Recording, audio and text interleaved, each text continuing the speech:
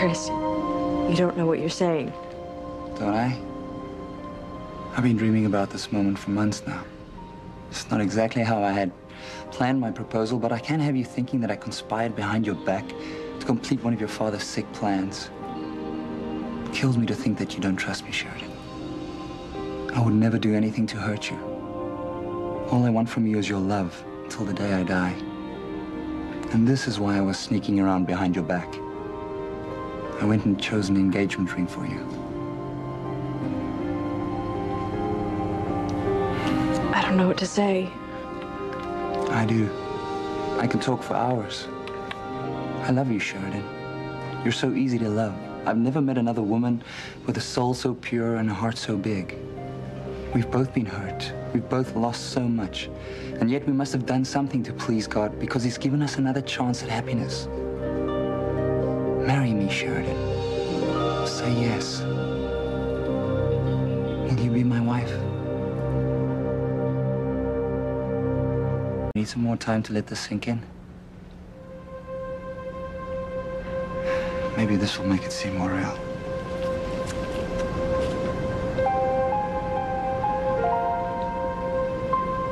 My apologies.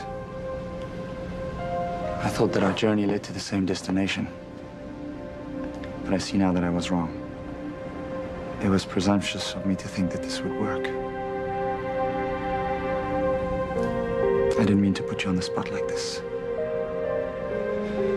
I'm sorry if my love for you is so unwelcome.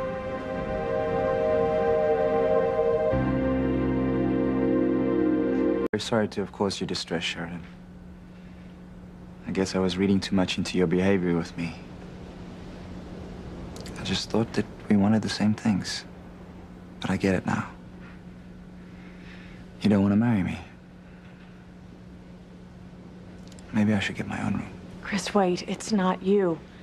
It's the question. What does that mean? The question terrifies me. Try asking it. Please. I can't answer that question, just not yet. Why not?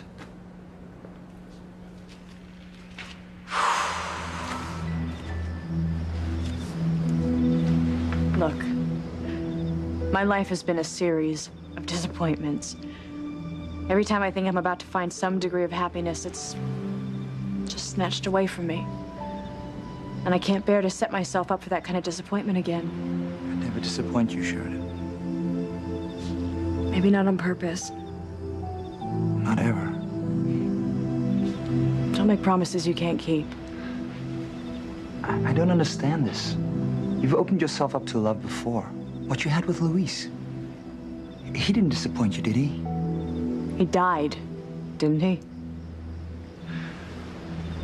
Look, Luis was the one bright spot in my life that I had after a long, long list of bad relationships. I'm not surprised. With my father, I was just a little girl when he sent me to Europe. I spent years going from boarding schools to hospitals to clinics. Years of drugs and hypnosis and doctors. All because he wanted to quash old memories in my head. My only real friend was Pilar. I'd only see her once in a blue moon. Yet I was famous.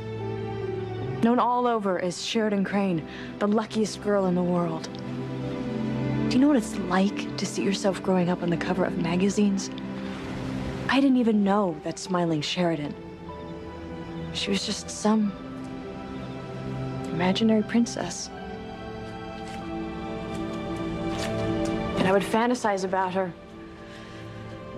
Princess Sheridan had millions of friends. Princess Sheridan was happy and had wonderful parents that loved her and lots of brothers and sisters.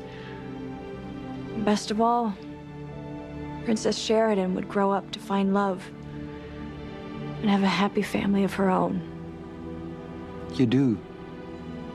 You have me and James and Marty when we find him. Do you understand why your question scares me so much? Every time I thought I would find someone who loved me, I would come to find out that they were only interested in my money or the power of my family, or they just dump me and run. At New Year's, I found out that my father paid men to leave me. I don't care about your money or your family. Your father is in a hospital, unconscious. He can only hurt us if you let him. The scars are still there. It's just gonna take time for me to heal before I can move on.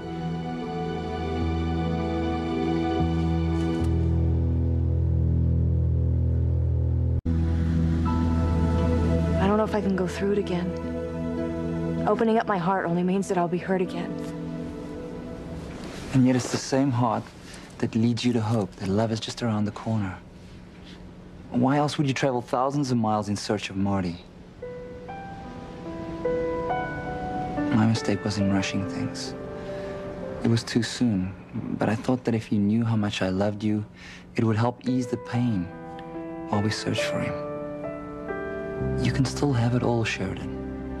And I'm here for you no matter what. And someday I hope your fantasy does come true. With me. And we'll have James and Marty and God knows who else. A real family. But I won't rush you.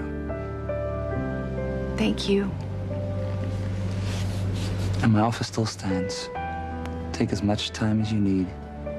I just hope someday that you will accept my hand. I love you, Sheridan. Today, tomorrow, always. I'll save this for another day.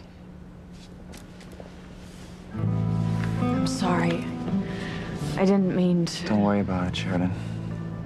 Although you did put a bit of a crimp in my grandiose plans for Valentine's Day. Oh my goodness, I almost forgot. I didn't. But all is not lost. We are still in one of the most romantic places in the whole world. What do you say we celebrate? Go to an outdoor restaurant for dinner, and then maybe a walk on the beach. They say islands are great for stargazing. That sounds lovely.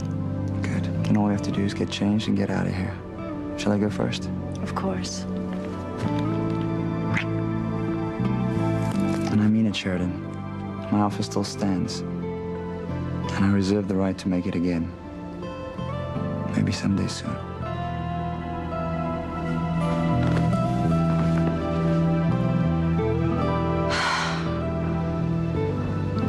I do love him so much.